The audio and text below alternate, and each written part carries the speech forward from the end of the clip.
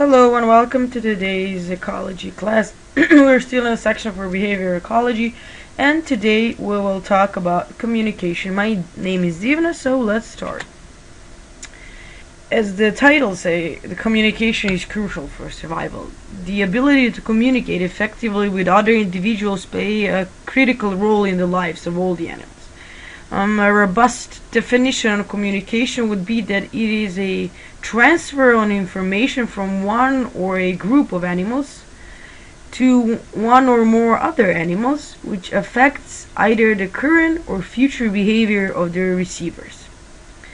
What this sentence actually means is that animals, through communication, provide information that other animals can incorporate into their decision making. Where we are examining how moths attract a mate, or a ground squirrel convey information about nearby predator, or chimpanzee maintain position in a dominant hierarchy.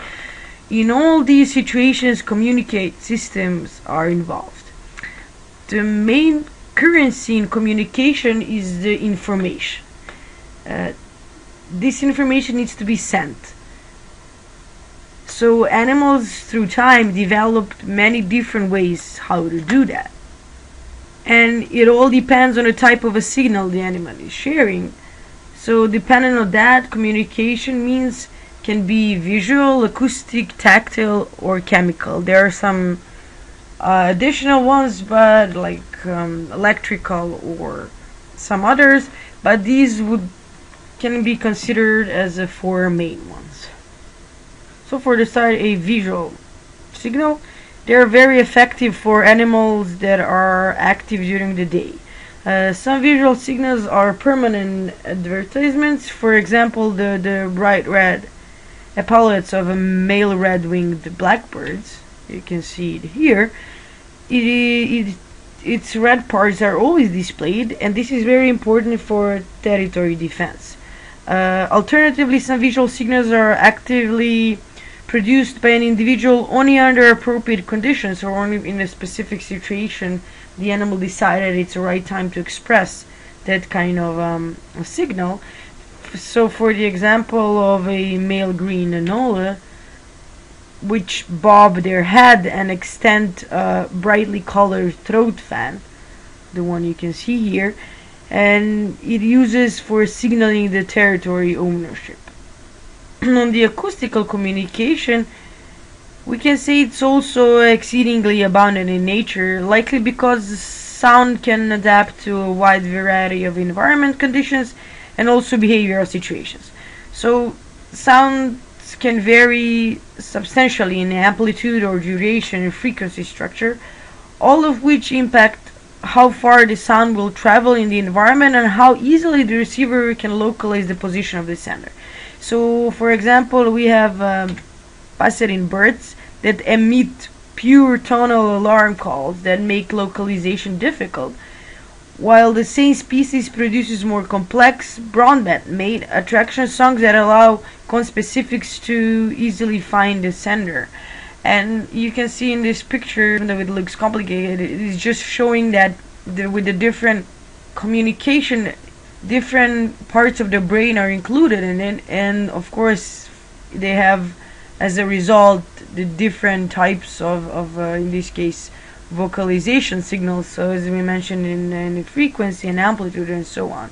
So different species have different strategies, even though we are talking about vocalizing communication. They all have different tactics, like a subgroups of vocal communication. Nice example about the tactics, as I said, is this particularly specialist form of acoustic communication that is present in bats and cetaceans, and they use high frequency sounds to detect and localize prey.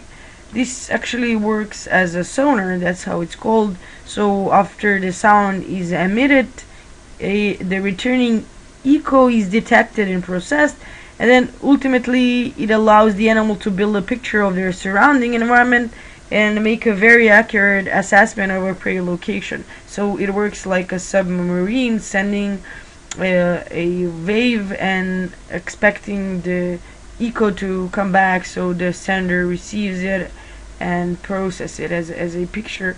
For example, bats are really accurate in assessing. For example, they can notice a 0.5 millimeter thick thread in the air. Amazing, really. Compared to the visual and acoustical models, we also mentioned the chemical signals, and they travel much more slowly through the environment since they must diffuse from the point source of production. Yet these signals can be transformed over long distances and fade slowly once produced. So, for example, in many moth species, females produce chemicals cue and males follow the trail to the female's location. And researchers attempted to tease apart the role of visual and chemical signals in silk moth, the one you can see here, the white one. What they did is they gave males the choice between a female in a transparent box and a piece of filter paper soaked in the chemicals produced by a sexually receptive female. Inevitably, males were drawn to the source of the chemical signals and did not respond to the sight of the isolated female. So this means that in some species, even though they are able of, for example, visual communication, they are relying more to the chemical signals they are receiving.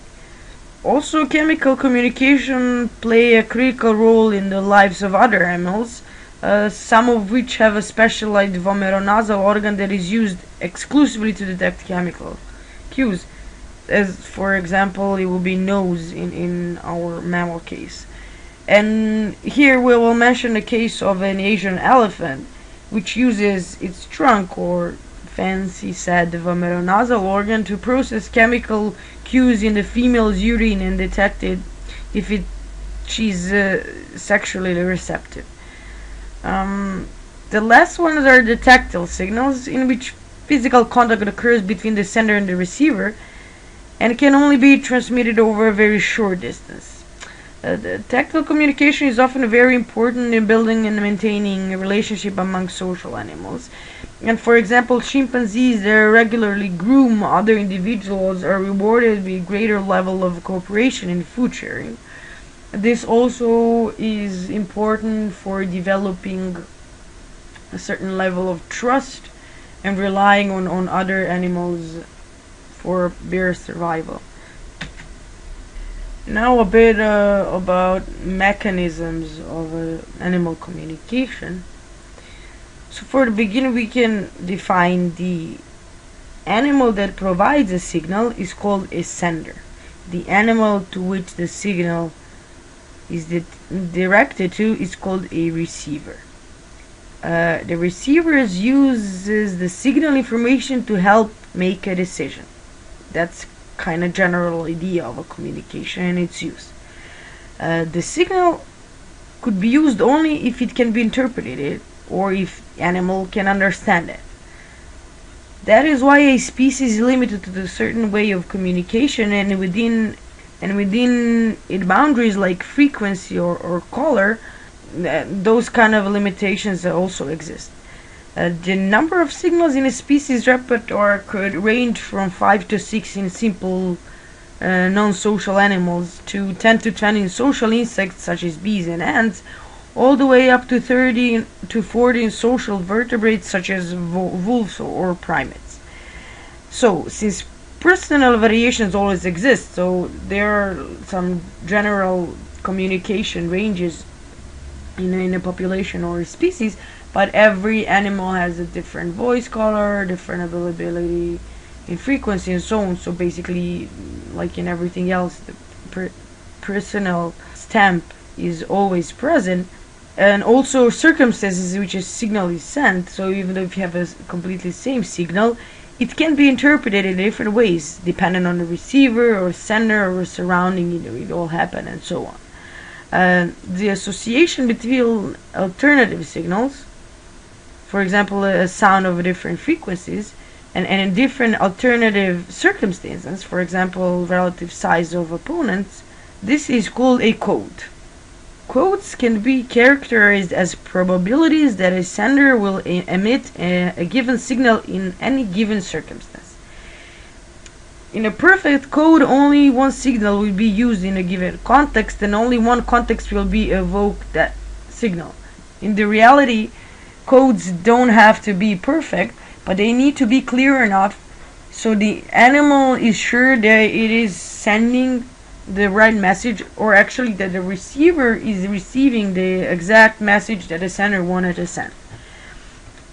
Animals differ widely in mechanisms by which they acquire signal codes, and some codes are inherited genetically and others can be learned from the experience, even if it's a matter of sending or receiving, interpreting given code.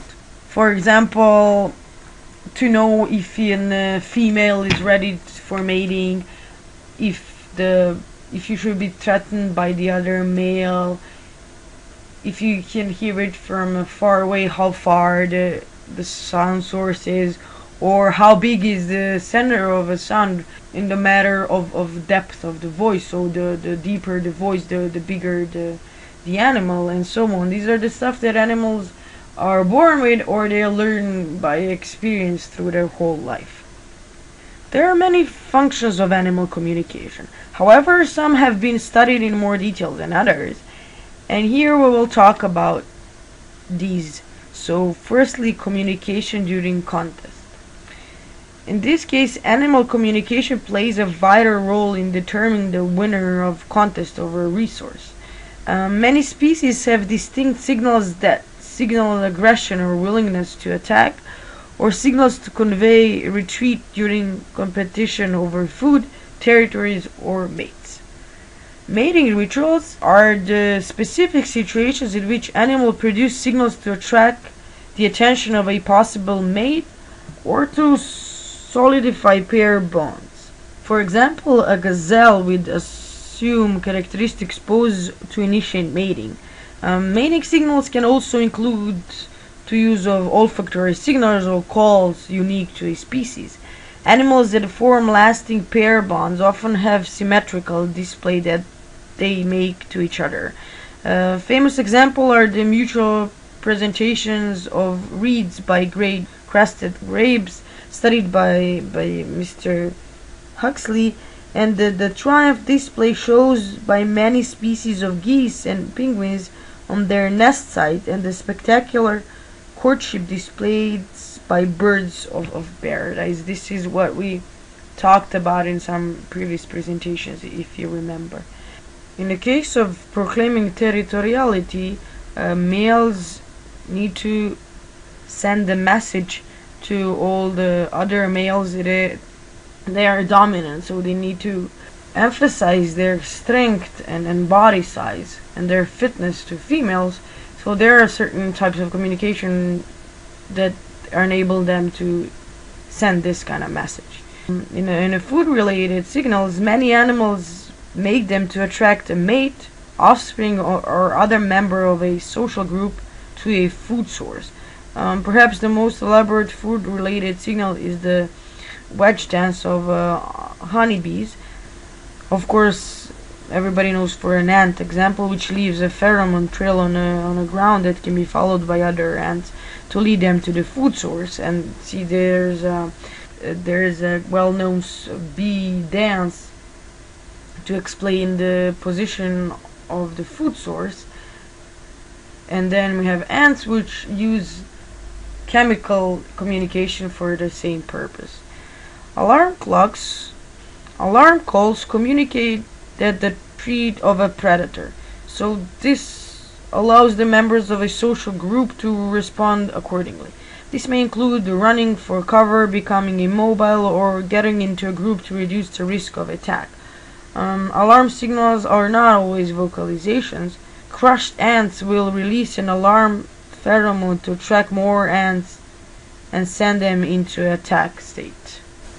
And then we have fish, for example, the small fish schools, which you probably saw the movements of a schoolfish, how they move in a second, completely synchronized, and the communication is definitely involved in those kind of movements.